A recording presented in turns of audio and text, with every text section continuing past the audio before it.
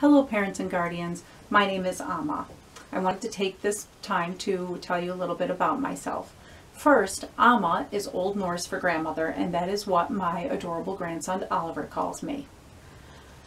Oliver will often ask me to tell him a story, and I am not good at making stories up off the top of my head, so I usually will revert to a fairy tale that I know from memory, or I will read him one out of a storybook. One day, actually a few nights ago, we were reading the story of Rumpelstiltskin, and I had a memory. It was less of a memory and more of a familiar feeling.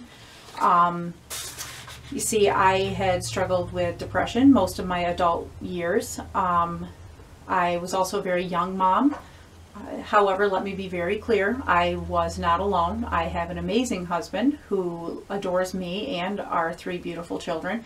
But we did have these three beautiful children by the times I was 22 and he was 25. We were really, really young. Anyway, between my depression, working full-time at a very physical and mentally draining job, and trying to be present for my children, I was beat. Some days I barely had the energy to make dinner, let alone the little things like reading them a story.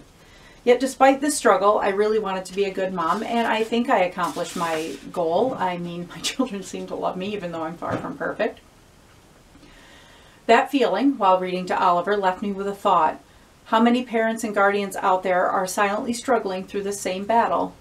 And as I have gotten older and wiser, I have become a firm believer in it takes a village to raise a child. And thanks to the internet, social media, and YouTube, our village is much, much larger, and we should be helping each other where we can.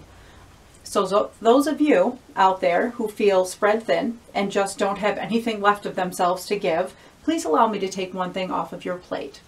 I would be delighted to read to your littles. As a disclaimer, I am reading fairy tales from the Brothers Grimm and Hans Christian Andersen, and these tales, the originals, can be a little dark, so please use your discretion before allowing your littles to watch. Thank you.